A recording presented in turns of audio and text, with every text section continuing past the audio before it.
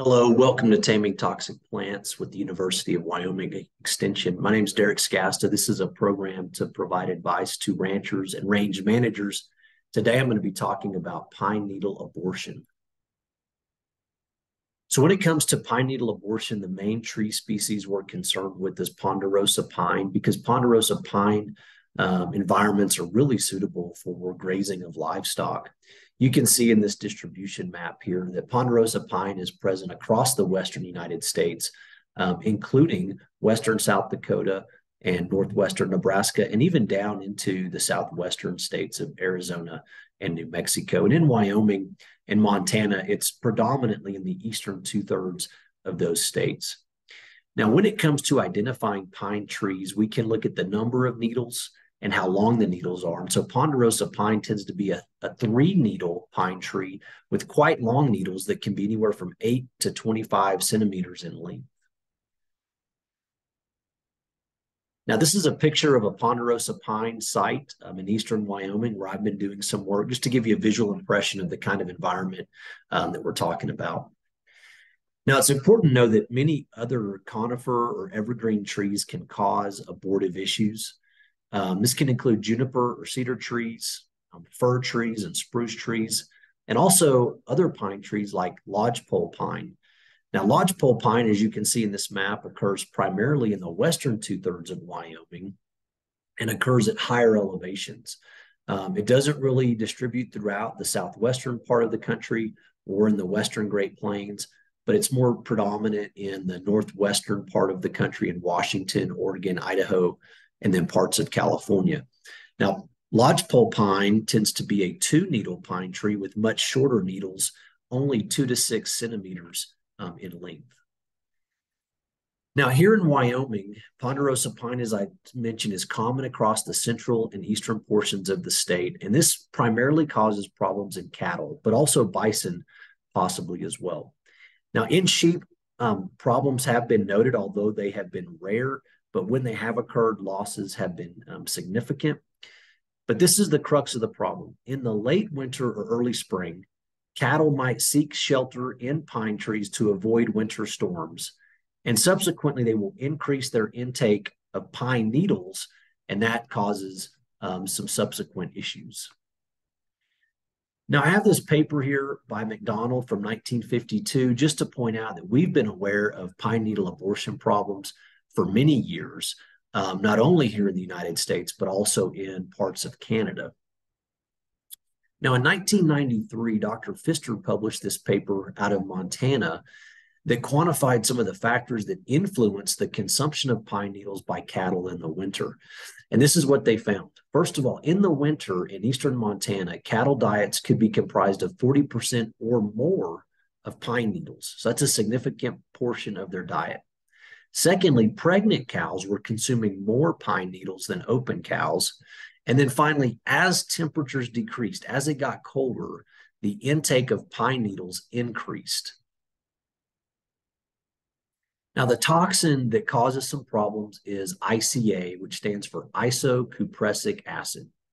Now, this has abortifacient effects, abortive effects, because it reduces blood flow to the placenta by up to 56%.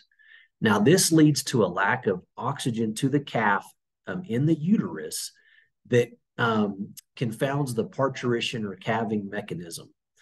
There's also this endocrine disruption of hormonal signaling, which disrupts uterine vascular equilibrium. Now, importantly, this isocupressic acid and other metabolites get absorbed into the bloodstream, and this becomes detectable by 3 different types of acids. So it's really this acid that gets into the blood and ultimately gets into the calf in the uterus. Now, this causes what we call pine needle abortion, or PNA. Now, this can occur within 48 hours to 2 weeks after ingestion, primarily in late-term pregnancy cattle. And when I say late-term pregnancy, primarily late in the 2nd trimester. Now, Short and others in 1992 did this feeding trial. They really got dialed in on when some of these problems start to manifest relative to gestation. So when they started feeding at 116 days of gestation, there were no effects. However, when they started feeding at 167 days, 215, or 254 days of gestation, they got abortions. So again, that's going to be late in the second trimester and into that early and mid third trimester. After 255 days of gestation, the calf may survive if there was some supportive care.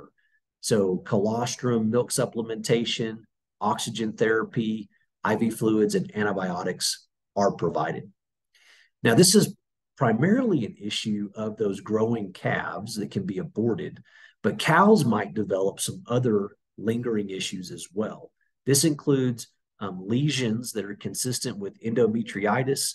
They can also have increased calving intervals, so kind of delayed breed back, renal damage, and then in some cases, mature cows may die. So it can also be a problem in those adult female animals. Now, in terms of dose, it's reported that the incidence can vary very widely in a group of animals, but generally, cattle consuming more than 2 to 4 pounds of pine needles per day in those critical gestation periods are more likely to be affected. And as I mentioned, we know cattle in the winter, they can have diets with upwards of 40% pine needles. And if we consider that a cow is going to eat 20 to 30 pounds of biomass a day, they easily can exceed that 2 to 4 pounds of needles a day. Now, importantly, it's also been shown that cows with lower body condition have a tendency to eat more pine needles than cows with adequate body condition. So we have some animals that might be at higher risk, and so we might want to pay more attention to those individuals. Now, in terms of diagnosing pine needle abortion problems and then treating it, the first thing is, are those ponderosa pine trees or other conifers present on range sites during winter weather, particularly heavy snow where those cattle are seeking shelter? Now, secondly, we may have those late-term pregnancy abortions, and those dead calves, when we look at them, they may have been dead in the uterus for several days.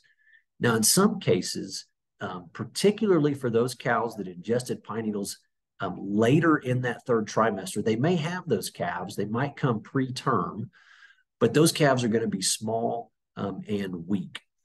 Now, in terms of treatment, there's really no specific treatment once this problem occurs. Now, management of calving season and then grazing distribution relative to gestation, that's really the main mitigation strategy. You've got to know about your breeding program. You've got to know about winter risk and then where you're grazing. Now, you can provide some veterinary care after the abortion, so you can try to avoid some additional problems in those cows. This can include assisting with treatment for retained placentas and possibly uterine infections. And then, of course, the supportive care that I mentioned for those preterm calves. They're going to need extra care if they are going to survive.